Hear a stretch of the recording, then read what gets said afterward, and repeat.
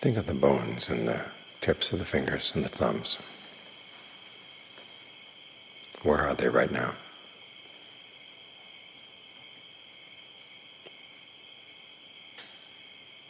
Try to locate them in your awareness, and then notice if there's any tension around them.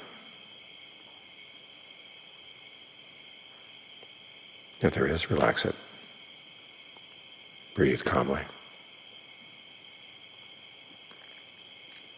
And then move up to the second joints.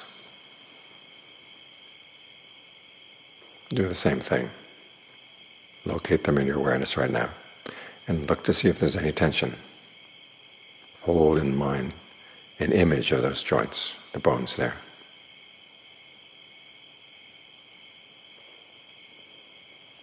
And then move up to the third joints. Same process.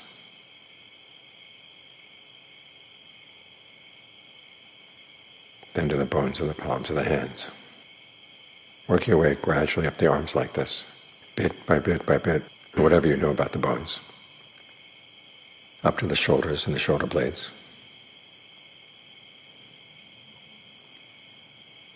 Then start with the toes. Work up the toes, the feet, the ankles.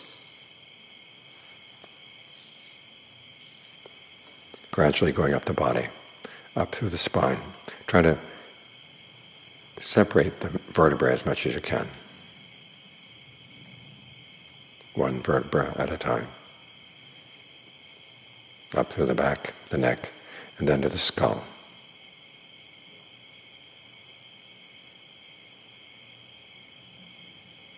Then expand your awareness to fill the whole body, so you're with the whole skeleton.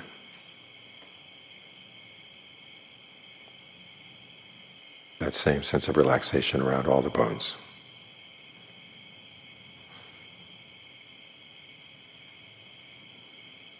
And just hold that image in mind.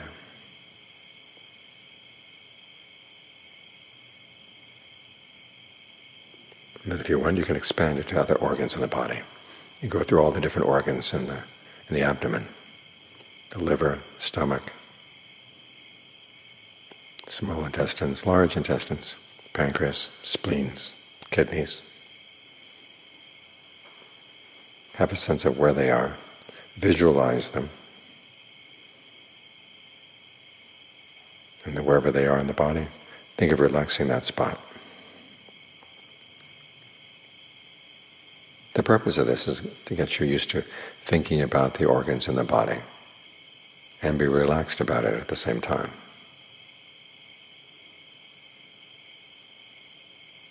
Because this can be a topic of tranquility. You think about all the issues in life and how so many of them come around being worried about the body. And then you can ask yourself, what's there to get worried about? It's just a bunch of organs. And if you take the body on its own terms, it's not much. But we don't take it on its own terms. We have uses for it, we have plans for it.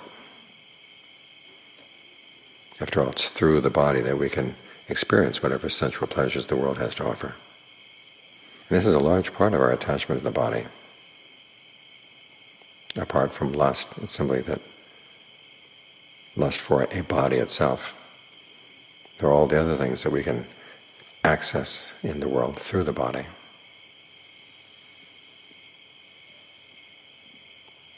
And if the body malfunctions, it cuts off our access.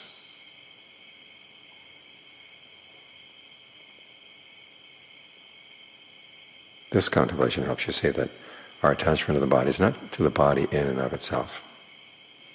It's to the associations we have with it. So if you're going to cut off your attachment, it has to go beyond the body itself, to thinking about all those sensual pleasures out there.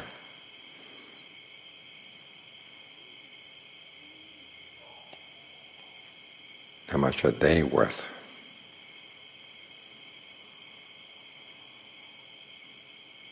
Think of all the images the Buddha gives to describe sensuality. It's a bead of honey on a blade of a knife, borrowed goods, a chain of bones that thrown to a dog and there's nothing left on the bones. But it's going to sit there and chew and chew and chew on the bones. That's the mind's relationship to sensuality. Keeps chewing, chewing, chewing on sensual thoughts, but doesn't get any substance out of it, any real nourishment. As John Lee says, all of its flavor is in the saliva. In other words, it's what you put into it. And is it worth putting into it?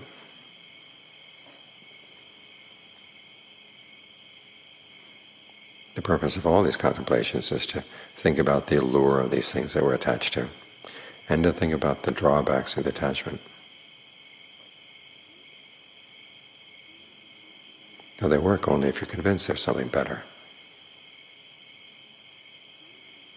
Otherwise you say, well, you have to take the bad with the good, otherwise you don't get the good.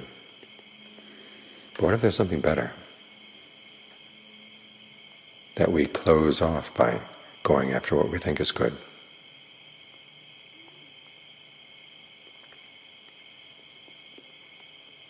This is the kind of contemplation you have to do every day, to locate where the location of your craving is.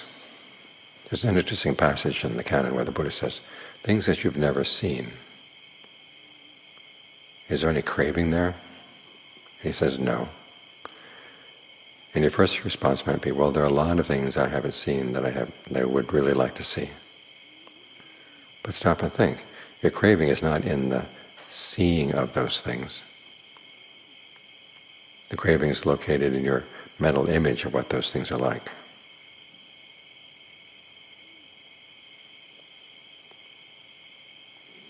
So engage in these practices that go against the grain, to see where the craving is. Because if you can't locate it properly, you really can't deal with it.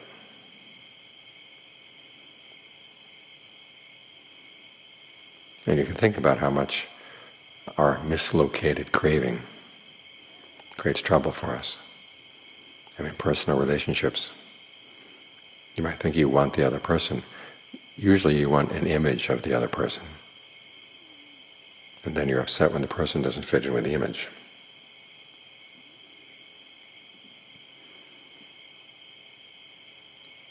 The same principle applies to a lot of things both outside and in. And so we do these practices to locate exactly where those cravings are found.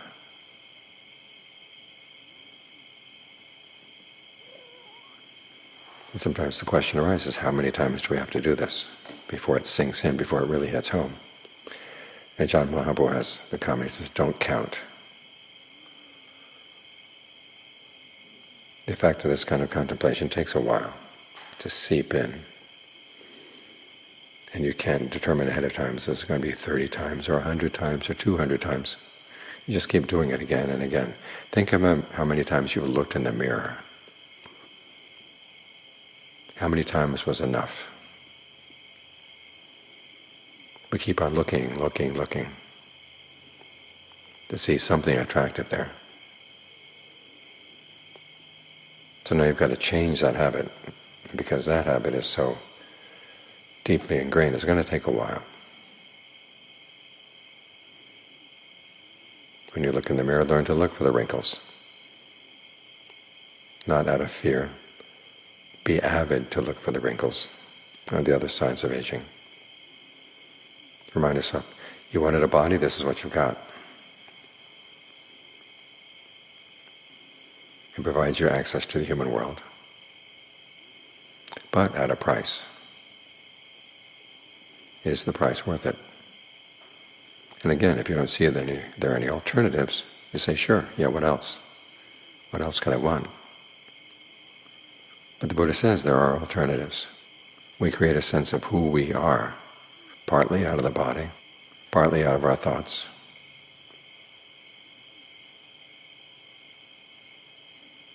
Our perceptions, our feelings.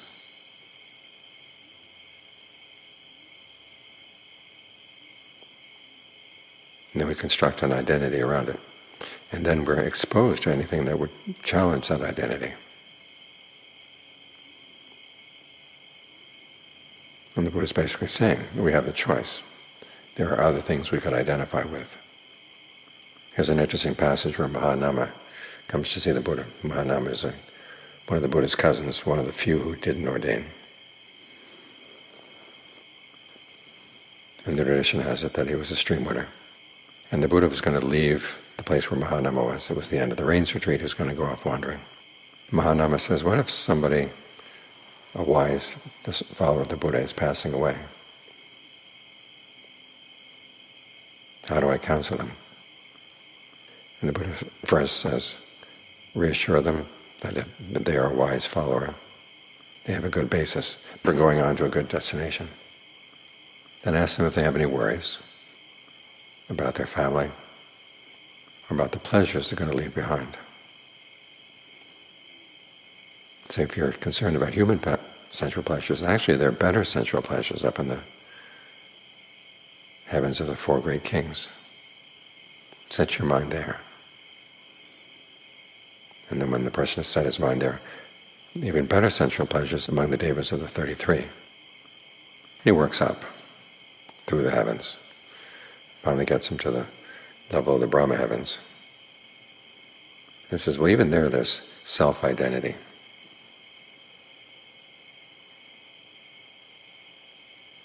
It'd be good if you could set your mind apart from self-identity.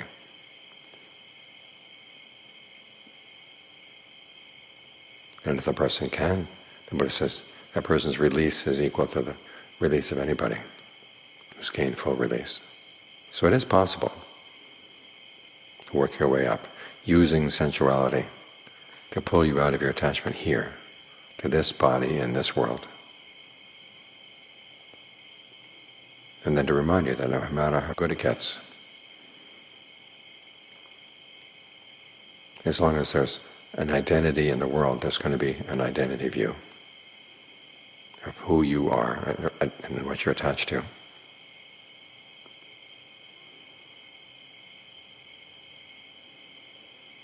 It's going to tie you down. So you work on the body first as a gross level of attachment, but then we have to work in. Because after all, the body is not the problem. It's our desires around it, and our desires are based on perceptions. And you have to see what motivates the perceptions that say the body is worth holding on to. Whether we see it as worth holding on to because it's attractive or because it's useful for other purposes. We want to make sure at the very least that the purposes you hold on to the body for have to do with the Dhamma. And then you have to release the mind from that.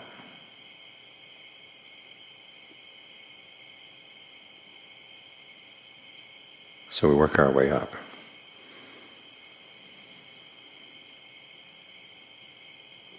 Let's start by being comfortable with seeing the parts of the body, regarding it this way. So it's not such a shock when you have to leave it. It's not such a shock when you realize it's going to fall apart. You realize that it's not such a great tragedy.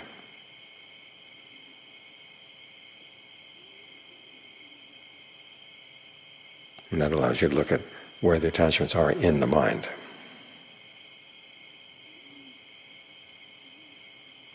Because that's where the real work needs to be done.